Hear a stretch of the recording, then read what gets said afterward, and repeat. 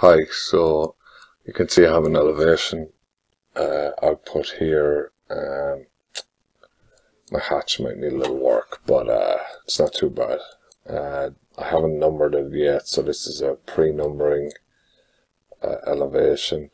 You can see I have elevation marks here. I'm missing elevation marks here. So what you can do is you can just go to labels and dimensions, and you can just insert a level symbol, which just click where you want to put it, and then click over here, keep it in line, then right click.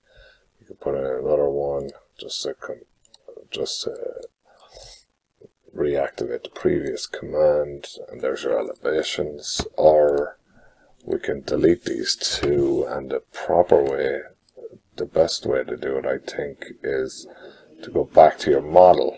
It'll take you a little bit longer, but just go back into your model, and this is the B line. So I have a model view here, so click on that. It'll bring us into the B, and we can see what we've got here. So we can see there's an elevation symbol here.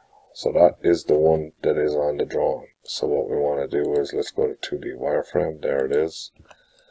So what I'm going to do is now I'm going to go up to the next column, and at this point I'm going to insert another level symbol. Sorry, we need to go back to the Home tab and do this level.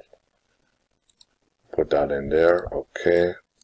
Now I can right click again and repeat the command again and put one here, and then let's go to the other side and we can put another one here.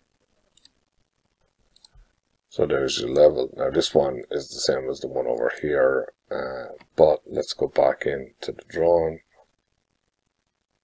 and I don't think it's going to come back in if you update, so let's go and we'll just try it. Update detail, it might come in, and we'll see if the level symbols come in.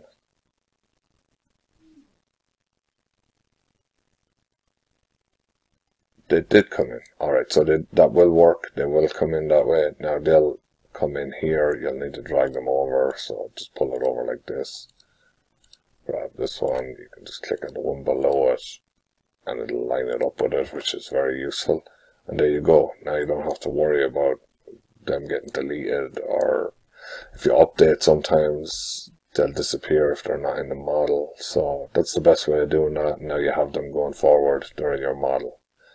So anywhere you want it shown in your elevation, put it in your model. Hope that helps.